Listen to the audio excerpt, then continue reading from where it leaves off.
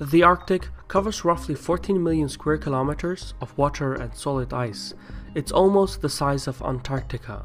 For most of its part, the region is inhospitable. In the summer, the weather can rise above the melting point, yet in the winter it can plunge down to minus 45 degrees Celsius. This situation, however, is not to last. In the coming decades, climate change will make the Arctic passages and resources become more accessible. And given the abundance of resources and critical trade routes, it should come as no surprise that the Arctic will turn into a new geopolitical flashpoint. My name is Shirvan and this is Caspian Report. Visit our website caspianreport.info for more information. Geography plays a decisive role in shaping the interests of nations. Thus, it stands to reason that when geographic conditions change, national interests shift as well. This is especially true when one considers the effects of climate change. Satellite images of the past decade show indisputable evidence of receding Arctic ice. This carries profound environmental consequences, such as the migration and extinction of certain mammals and fish species. However, the diminishing ice will also have far-reaching consequences for the Maldives, the Netherlands, and Bangladesh. As sea levels are bound to rise, these countries will face increased flooding. Yet perhaps the most profound consequences will be geopolitical. By using a geology-based probabilistic methodology, the U.S. Geological Survey estimates that the Arctic holds 90 billion barrels of oil, 47 trillion cubic meters of natural gas, and 44 billion barrels of natural gas liquids. This is proportionate to roughly 13% of the world's undiscovered oil reserves and 30% natural gas reserves. All in all, the Arctic holds about 22% of the world's undiscovered hydrocarbon resources. Energy giants such as Shell, ExxonMobil, and Rosneft are already competing for drilling licenses. The potential environmental consequences, however dreadful they may be, are unlikely to stop these multinational companies. However, the extraction of hydrocarbon resources is only feasible when the energy prices are right. For instance, with the current low energy prices, the operation costs would be higher than the market prices, meaning without sufficient profitable projections, it would be very hard for companies to operate year-round. The claims of these companies and their respective nations are based on the UN Convention on the Law of the Sea, which oversees the Arctic region. The signatories to this convention have an exclusive economic zone stretching 370 kilometers from the coastal baseline. Within this area, states have sovereign rights to explore and exploit living and non-living resources. And in certain circumstances, a nation can extend its exclusive economic zone to 650 kilometers from the coastline if it can prove that the continental shelf extends beyond the standard deviation. Basically, by submitting scientific evidence to measure the continental shelf, one can extend the exclusive economic zone and thus claim more resources and waters. Yet, by calculating the continental shelf, the territorial disputes become even more complicated than they already are. Denmark, Norway, Canada, Russia, and the United States have all submitted their respective continental shelf claims to the United Nations. These claims overlap one another, and it's up to the United Nations Commission on the Limits of Continental Shelf to determine whether the claims are justified. This legal body exists of dozens of international experts in geophysics, hydrography, geology, and other disciplines. In the past, the inhospitable conditions made the legal disputes meaningless. However, by 2007, the Arctic ice cover was nearly 50% lower than in the 1950s. As climate change continues to open up the Arctic, territorial claims and disputes will have to be settled by law. The legal framework sounds reassuring, but the complication is that the United States is not a signatory to the Law of the Sea. Washington objects to the treaty because it's unfavorable to American economic interests. For instance, the total value of all the raw materials in the American Arctic is estimated to be about $8 trillion.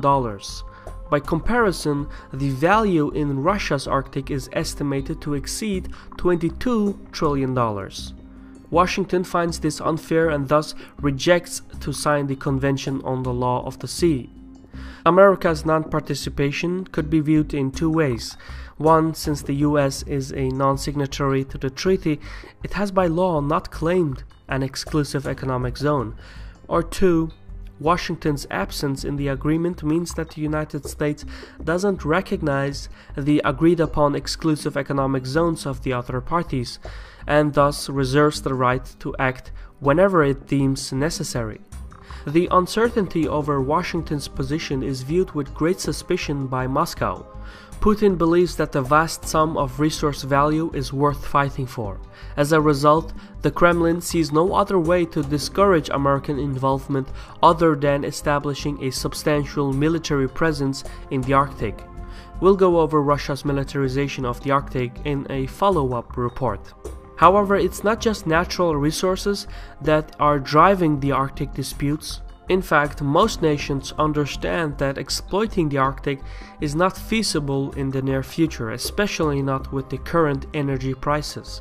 Instead, the immediate ambitions focus on dominating the Arctic trade.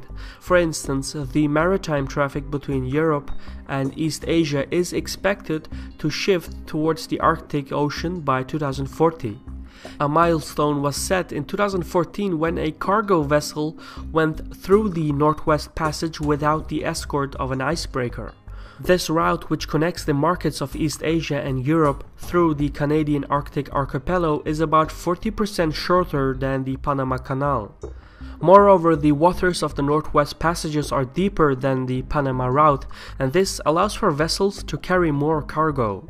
Ultimately, the Northwest Passages are shorter, cheaper, and through fuel savings yield less greenhouse emissions. It's predicted that by 2040, the Northwest Passages will be open for about 2 months a year. With the aid of special purpose ships such as icebreakers, the opening of the passages could be extended for a few more months. From a legal framework, these passages are part of Canada's internal waters. However, due to its geopolitical value, the US, Russia, and a number of European countries dispute Ottawa's sovereignty over the Northwest Passages and claim it as international straits. At the present, Canada is engaged in scientific, technical, and legal proceedings needed to delineate the outer limits of its continental shelf. However, Canada is likely to concede against the combined diplomatic power of the United States, Europe, and Russia. Another corridor which connects the markets of East Asia and Europe and will become more accessible in the coming years is the Northeast Passage, also known as the Northern Sea Route. This passage runs along the Russian Arctic coast from the Bering Strait, along Siberia to the Barents Sea and North Sea. Just 5 years ago, no ships navigated through this passage. However, in 2013, 71 ships had received permissions to travel through the Northern Sea Route. On the average, the Russian corridor is about 13 days shorter than the Suez Canal. As of 2016, the passage is open for several months a year, but last year the traffic dropped to 18 vessels due to the ongoing sanctions against Moscow. Other issues shipping companies face in this passage include higher insurance premiums, restrictions on vessel size, a lack of emergency response facilities, and outdated navigation systems. In other words, Russia still has a long way to go and lots of investments to make. Either way, it's expected that by the end of the century, the Arctic Ocean will be ice-free during the summer. Ultimately, the potential of the Russian and Canadian passages are enormous, but the benefits are unlikely to yield before mid-century. In the long term, the maritime traffic between East Asia, North America, and Europe will shift towards the Arctic, meaning traditional corridors such as the Panama and Suez canals will suffer considerable losses in revenues. As access through the Arctic passages becomes easier, three objectives will drive the geopolitical needs of the Arctic nations. The first is to establish authority over the new trading routes to reap the financial benefits. The second, in conjunction with the first, is to establish military bases to ensure that authority over the new trading routes. The final objective is the exploitation of the region's hydrocarbon resources. However, this will depend on the energy prices. As of this writing, there are 9 legal disputes in the Arctic Ocean. All of them are legally complicated, but none of the involved parties are determined as Russia. We'll go over the Kremlin's Arctic objectives in the next Caspian report. In the meantime, for more geopolitical coverage, check out the channel of Politis by Patrice. He's a friend of mine from France, and his videos on the conflicts in the Middle East are unmatched. So visit his YouTube channel, and if you like what you see, be sure to subscribe. I also want to thank contributors on Patreon for their dedicated support.